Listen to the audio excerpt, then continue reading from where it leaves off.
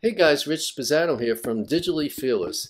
Adobe had some kind of contract dispute with Pantone Color Company, so now not only are they charging a subscription fee for their products, they're also adding a $15 a month subscription fee just to use Pantone colors. And some people are reporting that in some of their old files, the Pantone colors went black. As of right now, thank goodness, Affinity is not charging anything for Pantone colors, and of course we don't have subscription fees, so that's great. So in this tutorial I'm going to show you how to get to your Pantone colors, how to use them, and I'm going to do it in Photo, Designer, and Publisher. So let's get started.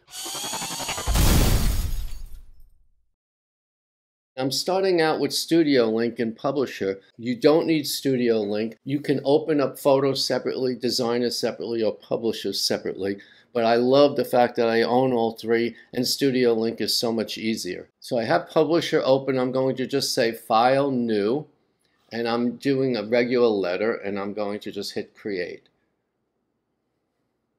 So here's a letter, and I'm going to first go to Photo, Persona. It looks and is exactly Affinity Photo, and that's what I love about Studio Link. I'm just going to enlarge this a little bit. So what I'm going to do now is just make a rectangle. I'm trying to keep these very simple, and I'm going to use this same rectangle probably in all three programs.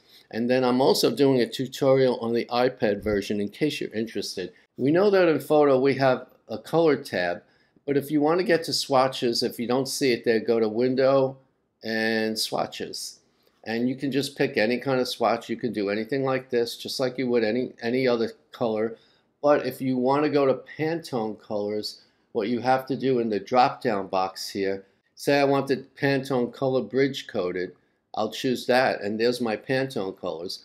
The nice thing about the desktop version is that you can do a search for the color. In the iPad version, you just have to scroll through them, and I don't like that you have to scroll through it. So for example, I know 186 is a color that someone might say to you, oh, I need a logo and I need it in Pantone 186. So I'll go 186, which I believe is one of the red colors, and there it is, 186 right there, Pantone 186, and that's how easy it is to do Pantone colors. Okay, I'm going to delete that now. Let's try it now in Designer. So if you can open Designer separately, but since I have Studio Link, I just click here, and I am in Designer already, and I can go to Swatches. Actually, because I was using Pantone 186 before, it's already in my Swatches panel because I just switched over. But if you want to do it from scratch instead, you go right here to Document, in your swatch panel. If you don't see swatch panel, remember you can go Windows and make sure you have swatches checked.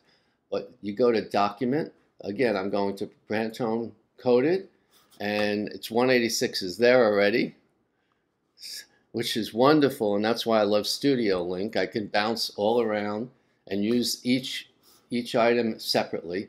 But there it is. It's 186, 186, and that's because we have it Pantone coded. And you can just punch in any number if you didn't want it. I don't know a number offhand, but let's say 177 is probably a Pantone color, I'm guessing.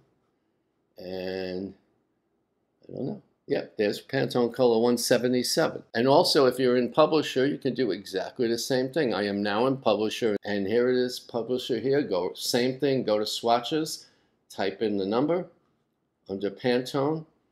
And you can do different types of Pantone, by the way, but just type it in as you need it and then type it. Affinity does not charge you, as of right now, and I hope it stays that way, if you need to use Pantone colors, whereas Photoshop, on top of their monthly fees, charge an extra $15 a month if you need to use Pantone colors, which is very expensive if you're a business and you need to get your logos to be the exact color of the Pantone they're sending you. So I hope you liked this tutorial, and if you did, please click like and subscribe and have a great day. Thanks so much. Bye.